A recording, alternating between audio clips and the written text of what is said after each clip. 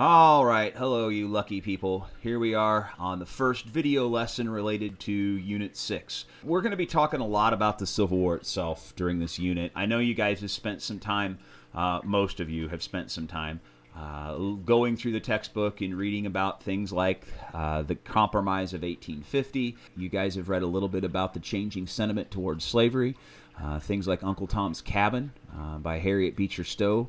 That book sells a lot of copies in the United States. It makes abolition, the idea of freeing people, freeing humans from bondage. It makes abolition a much more talked about and accepted way of thinking. Although you have to remember, in the United States during this time, and we're going to see this today in our discussion about Lincoln Douglas, you're going to see that most people in the North don't have an opinion on slavery one way or another. Some see it as evil. Some see it as just a way of life. Very, very few people are talking about anything resembling, the idea of African Americans, freed slaves having equal civil rights with white people. That's an unheard of idea, only embraced by a small percentage of abolitionists. And those abolitionists are going to be located pretty much up in New England, along the northeast coast of the United States, Massachusetts, Connecticut. Well, I want to start our story today with Stephen Douglas. He's going to be a Democrat from Illinois, although he was originally born in Vermont.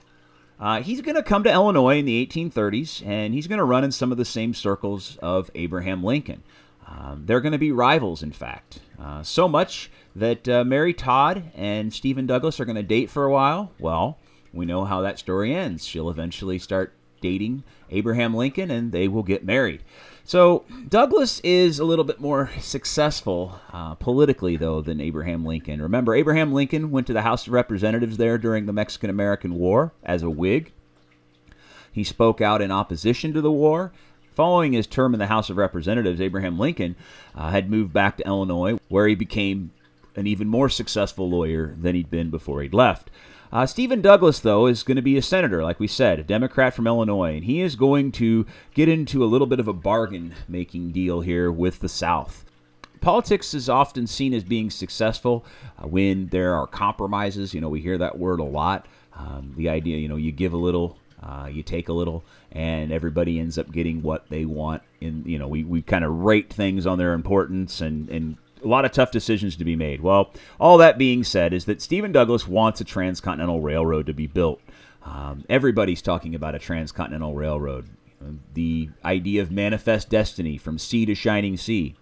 Well, here around 1854, Douglas is going to get what's called the Kansas-Nebraska Act passed. Basically, Illinois gets to play a key role in the Transcontinental Railroad, but the southern states are only going to support it if we can get in the idea of popular sovereignty. If we recall, popular sovereignty means when people can vote for a particular issue, or like people can vote for a decision rather than their elected representatives. And the issue of popular sovereignty here in the Kansas-Nebraska Act is whether or not Kansas will be slave or free. So this compromise is going to inadvertently touch off what becomes known as Bleeding Kansas. The issue of Kansas is going to weigh heavily upon people's minds regarding the issue of slavery in the 1850s. You're going to have the idea of border ruffians. These are going to be pro-slavery people, generally from Missouri. Well, they're going to jump across the border, and they're going to vote illegally.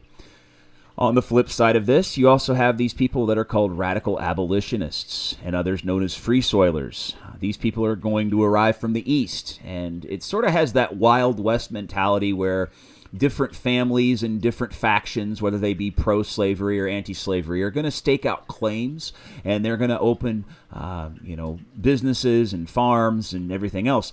Well, these border ruffians that are heading across, we can kind of all infer what's happening here by this political cartoon from the Kansas Territory in 1855. We have a whole line of border ruffians lining up at the polls, and then we see a sign there at the bottom, down with the abolitionists. And then the line reforms over here at the whiskey stand. So votes are being bought for a lot of different reasons there. Well, John Brown is a really interesting character in American history. We call him a radical abolitionist. The idea of his radical nature today is that he wanted to see African Americans freed. He wanted to free slaves, and well, we're going to talk a little bit more about what John Brown does here in a bit. But let's understand that John Brown is probably a little bit more under our terms of understanding what slavery is about here in 2020. There are going to be a lot of war crimes that are going to be committed during this time period. A lot of people that are going to be, a lot of prisoners end up getting massacred. It's going to be kind of a guerrilla warfare sort of thing. Well, you've got war crimes, and you've got this issue that happens in Lawrence, Kansas here during the Civil War by these guys called Quantrill's Raiders.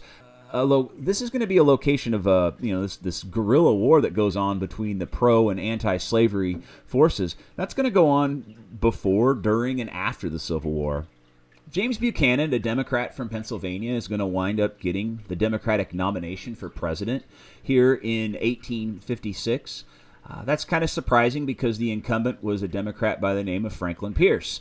But Franklin Pierce wasn't a very popular person. After receiving the nomination from the Democratic Party, James Buchanan is going to run against a Republican presidential candidate, a guy by the name of John Charles Fremont. John Charles Fremont had a very storied history in California before and during the Mexican-American War. He's this guy that plays life by his own set of rules, and there in 1856, Fremont is going to be nominated by this new party from the North called the Republicans. The one thing they have to remember about the Republican Party is that it's going to be made up of a lot of people who are anti-slavery, or at least anti-expansion of slavery. John Fremont is one of these people in history. If you get a chance to read more about him, he's kind of like a Hamilton in the sense that he's one of these people that's everywhere at every event, and he really deserves like his own biopic or something. But so the election of 1856 winds up basically being a Democratic victory. You can see they won 174 electoral votes, while the Republicans only captured 114. Popular vote-wise, 1.8 million to 1.3 million. There's this group there in Maryland called the American Know-Nothings. These are like kind of Whigs, but not really. These people are anti-immigrant. In fact, there's a strong anti-immigrant sentiment during this time that we would almost, well, we have to kind of find ironic and laughable today. It's concern about the rising number of Irish and German immigrants into the United States. Now, most of these Irish and German immigrants are settling in the North, although there are a few Irish communities and a lot of other immigrants that'll be settling in the South, right up until the Civil War. There's a concern about how the country is shaping up, whether it's the expansion and growth of slavery in the South, as it is debated about spreading into the West, the issue of industrialization. There's more urbanization. There are more factories in the North. Railroads are dramatically changing people's understanding of what it means to get from point A to point B, and it's also changing people's perspective of time. There's a book by an American historian named Kenneth Stamp, and it's called America in 1857, A Nation on the Brink. And this book is going to look at the year of 1857 and how this sort of makes the American Civil War almost an inevitable thing. I mean, there's still a lot of choices to be made by individuals and states and governing bodies, but by 1857, we start to see some significant cracks in the foundation of the United States, of holding it all together. So James Buchanan's performance during this time period in the first months of the Civil War is going to earn him, perhaps fairly or unfairly, the title of being one of the worst presidents in American history. James Buchanan, though, is at the helm of the ship when his own political party is going to start to split up. The Democrats are going to basically become either pro-slave Southerners or anti-slave Northerners. And the Republican Party that had ran Fremont there in the 1856 election, well, that's actually just going to grow and grow and grow. In fact, they're going to get a lot of Whigs who are done with the whole Whig Party. They're going to capture a lot of people that are worried about the expansion of slavery. So the Republican Party is going to grow pretty dramatically. Speaking of evolution and change, we have some pretty fascinating pictures of the Capitol building of the United States here, where Congress meets, the House of Representatives and the Senate. We've got a great book sale going on there to our left. Old photographs are cool because in the middle of this picture in the frame, you can see the shadow of a wagon, so a buggy or whatever that is moving down the street. It also appears transparent because, you know, it was moving so fast. So it's all about recording light in all these old photographs. The dome's construction there began in 1857, and it's going to end in 1866. So it's going on throughout the entire length and breadth of the American Civil War. There's a bit of a metaphor there. The Capitol building is being constructed, and the United States is under construction as well. Well, politics has always been a bit of a contact sport in American history. However, in 1856, we're going to see probably the most extreme thing that's ever happened on the floor and halls of Congress. There is a congressman from Massachusetts by the name of Charles Sumner. Now, Charles Sumner is an abolitionist, and there in 1856, he is going to insult a senator by the name of Andrew Butler from South Carolina, as well as Senator Stephen Douglas of Illinois. Basically, he's going to call him every name in the book without cursing too harshly. This is all related back to the notion of what's taking place in Kansas. Of course, this little event that takes place in Congress is going to wind up being played out in the newspapers and talked about in all these different circles. And, well, while Stephen Douglas is obviously not going to be very happy about Sumner's insults there, a relative of Andrew Butler, South Carolina, is going to take it to a completely different level. There's Preston Brooks, is a representative there in the House of Representatives. Preston Brooks, a close relative of the South Carolina senator, is going to walk into the Senate chamber where Charles Sumner is working at his desk. A few words are going to be exchanged, but then, according to those who are witnessing it, Preston Brooks then proceeds to brandish a cane and will brutally assault Sumner. Now, so Sumner gets knocked down and is trapped underneath a heavy desk which was bolted to the floor. His chair, which had been pulled up to his desk, moved back and forth on a track. Sumner either could not or did not think to slide his chair back to escape, so it pinned him under his desk. Brooks continued to strike Sumner until Sumner rose to his feet and ripped the desk from the floor in an effort to get away from Brooks. By this time, Sumner was blinded by his own blood. He staggered up the aisle and, arms outstretched, vainly attempted to defend himself. But then, he was an even larger and easier target for Brooks, who continued to beat him across the head, face, and shoulders. To the full extent of my power. Brooks didn't stop when his cane snapped, and he continued thrashing Sumner with the piece which held the gold head. Sumner stumbled in reeled convulsion. "Oh, Lord," he gasped. "Oh, oh." Near the end of the attack, Sumner collapsed unconscious, although shortly before he succumbed, bellowed like a calf, according to Brooks. Brooks grabbed the falling Sumner, held him up by the lapel with one hand, and continued to lash at him with the cane in the other. Several other senators and representatives attempted to help Sumner, but were blocked by Edmondson, who yelled at the spectators to leave Brooks and Sumner alone, and Kite, who brandished his own cane and pistol and shouted, "Let them be, let them alone." As this fighting's going on, you know, the senators are bringing up the issue of honor and whether or not they should intervene, and if this is a fight between Brooks and Sumner, then, you know, let them bash it out. Well, everybody can plainly see that Charles Sumner is getting brutalized here. If there's any point that Preston Brooks wanted to make about his honor, I mean, it's practically attempted murder by this point.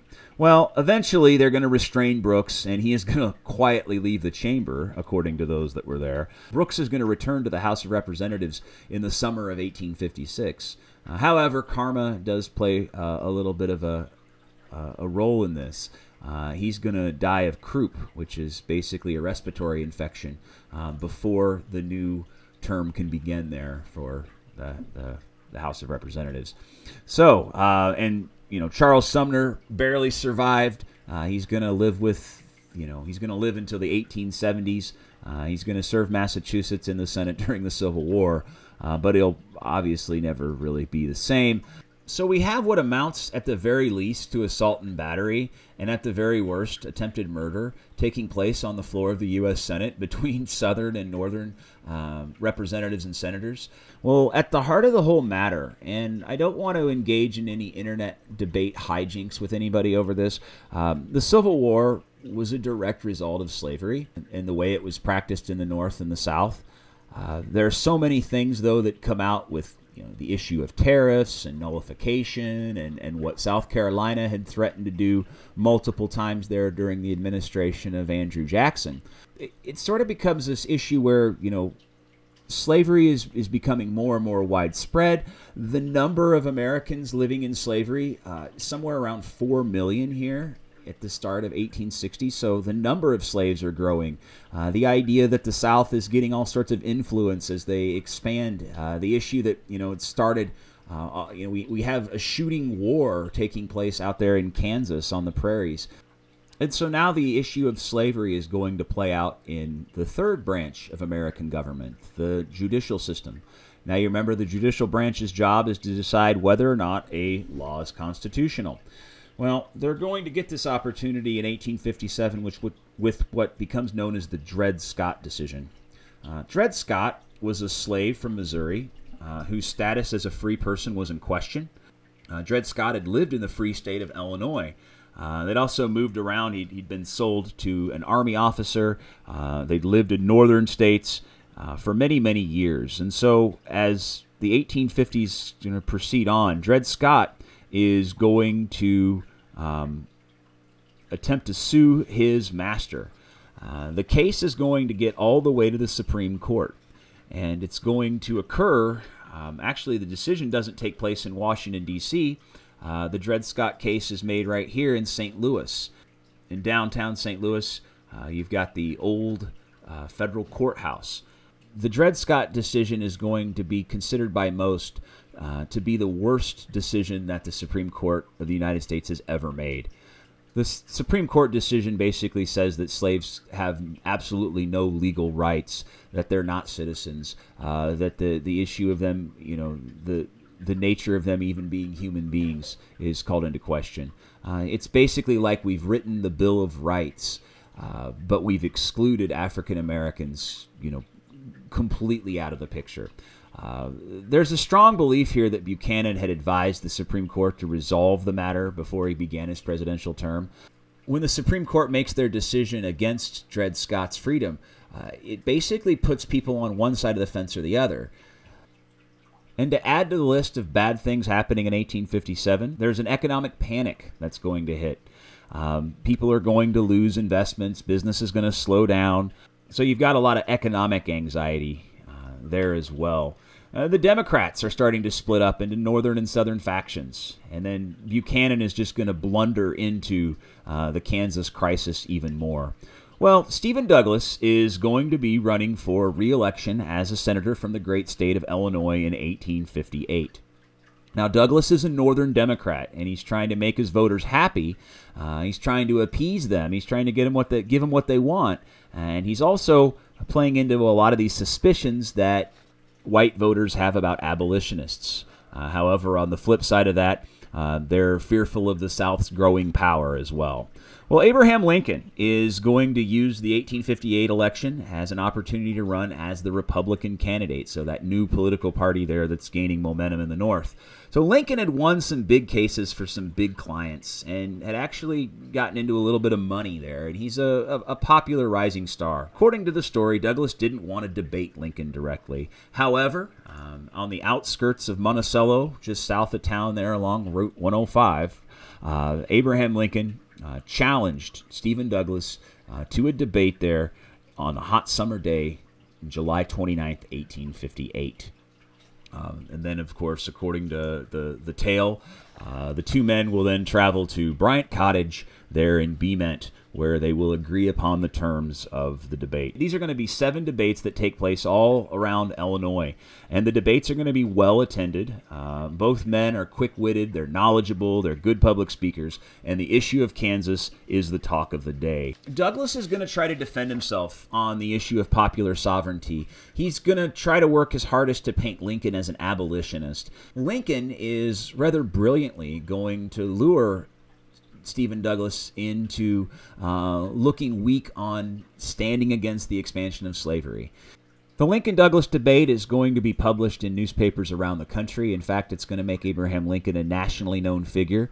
Lincoln is going to be seen as a sort of a voice of reason by the people that are frustrated with the South's growing power, that aren't comfortable with the morality of slavery, and Lincoln is going to say some pretty strong words against slavery.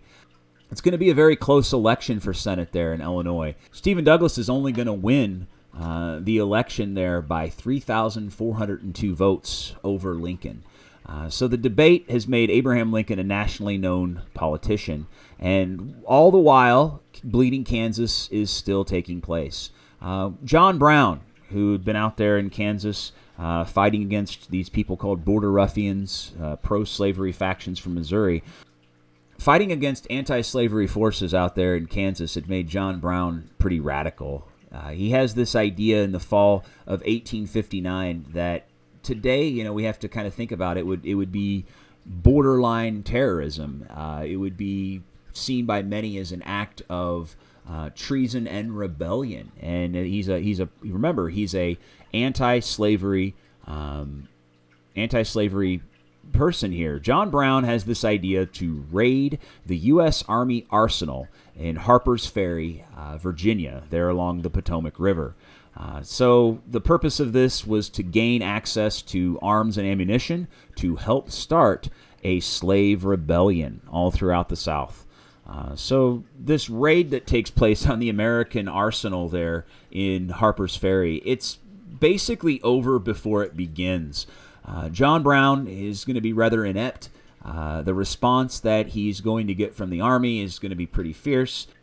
This whole event basically ends where John Brown and his men are surrounded. They're going to be found guilty, and they are going to be executed for treason. Ironically, the officer that was in charge of the U.S. forces sent to arrest John Brown were led by a guy named Robert E. Lee. This caption here is sometimes mislabeled in a lot of books as being a photograph of Confederate soldiers on their way to go fight in the Battle of Bull Run. But more than likely, these guys belonged to a militia called the Richmond Grays. These guys would have been under the command of Robert E. Lee there at the Harper's Ferry incident in 1859. As you can see, they're sort of bundled up with the cold weather. They wouldn't be wearing that type of clothing in July there when the Battle of Bull Run took place. So John Brown is going to be found guilty of treason, and he is going to be executed. John Brown is going to be hated in the South. This is going to be seen as a prime example of the extremism of abolition. To many people in the North, I'd say the vast majority would not be fans of John Brown. However, to the abolitionists and to many people who see slavery as a repugnant and immoral thing, John Brown is going to be seen as a martyr. And remember, a martyr is somebody who dies for a cause. All the while, Abraham Lincoln is going to rise to leadership in the Republican Party. What ends up taking place is that the Republicans are going to grow in number here for the 1860 presidential election. This is a building in Chicago called the Wigwam. It was nicknamed that. It was built entirely out of wood, but basically I think the way to kind of imagine what this building would have been like.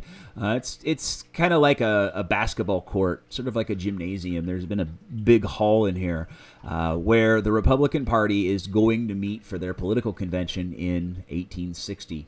And it's going to be there that Abraham Lincoln is nominated to run for political office for the Republicans. For his running mate, Abraham Lincoln is going to choose Hannibal Hamlin from Maine as his vice president. You can see the themes that Lincoln and the Republicans are running on. The Union must and shall be preserved. Free speech, free homes, free territory, and then the protection to American industry. So kind of seeing all the things that make the North there. So Abraham Lincoln is going to be running for president. We see him in front of his house there in Springfield, Illinois. Likely the figure standing there probably on a platform, head and shoulders over everyone else. And to make this whole situation even more dramatic, Stephen Douglas is going to be running for president for the Northern Democrats. And the newspapers call this the undecided political prize fight. Two candidates from Illinois look like they're up for haggling it out again. Lots of, the issue of Kansas is seen played out here again and again. Liberty, the fair maid of Kansas, in the hands of the border ruffians. And so we see these Southerners there, these pro-slavery guys tormenting Lady Liberty out on the plains and prairies of Kansas. The election of 1860 is going to be one of the oddest presidential elections in the history of the United States. I mean, you could see there Lincoln of the Republican Party winning, the vast majority of the votes in the North, all those electors there. You're going to have Douglas only carrying Missouri, while you have Bell, who is part of the Constitutional Union Party, winning Virginia and the border states there of Kentucky and Tennessee. But the Southern and pro-slavery candidate Breckinridge is going to win votes clear across the South. So Abraham Lincoln winds up winning the electoral votes there in the election of 1860. And those, our presidential elections happen in November. Well, by December, South Carolina has decided to do what they've always threatened, and that is to leave the Union. So after South Carolina disbands themselves from the Union, they're going to be joined by Mississippi, Florida, Alabama, Georgia, Louisiana, and Texas. When these states leave the Union, we call this secession. And secession is going to be seen by many as anarchy. In fact, President Buchanan is going to speak out against it. But there's very little that he does during this time period. In fact, this is where he sort of gets that, that reputation of him being the worst president in American history gets, further solidified by the indecision that he has during this time. But Abraham Lincoln is going to get on a train here in Springfield, Illinois, February 11th, 1861, and that train is going to take him east. A little bit of railroad history. Abraham Lincoln is going to ride through Decatur on the Wabash Railroad, and that is going to take him east of town through Cerro Gordo and Bement, and eventually he's going to get over the Illinois Central tracks there in Tolono, Illinois. And according to the records there, Abraham Lincoln is going to step down from the train and give a speech, give a short speech to the residents of Tolono while his train is being refilled with water and coal. And this will be the last time that Abraham Lincoln's feet will touch Illinois soil as a living man. The train's going to go all the way to Indianapolis on that day, and so you kind of have to think. What I find fascinating is that in Abraham Lincoln's lifetime, so he's born in 1809. His family had basically walked from Kentucky to Indiana and then to Illinois. But by the 1830s and 40s, this new technology of the railroads is turning, trips that would have taken a week or two into something that you can cover in a day. Abraham Lincoln's train trip out to Washington, D.C. is going to be about an 11-day ordeal where he's going to give speeches in various places. He's going to sneak into Washington, D.C. because of assassination threats, and he's going to be sworn into office there on March 4th, 1861. In this speech, Lincoln is going to denounce secession as anarchy, as chaos, and he's going to explain that majority rule had to be balanced by the constitutional restraints in the American system of republicanism. And he also gives an impassioned plea to the South. I am loath to close. We are not enemies, but friends. We must not be enemies. Though passion may have strained, it must not break our bonds of affection. The mystic cords of memory, stretching from every battlefield and patriot grave to every living heart and hearthstone all over this broad land, will yet swell the chorus of the Union, when again touched, as surely they will be, by the better angels of our nature.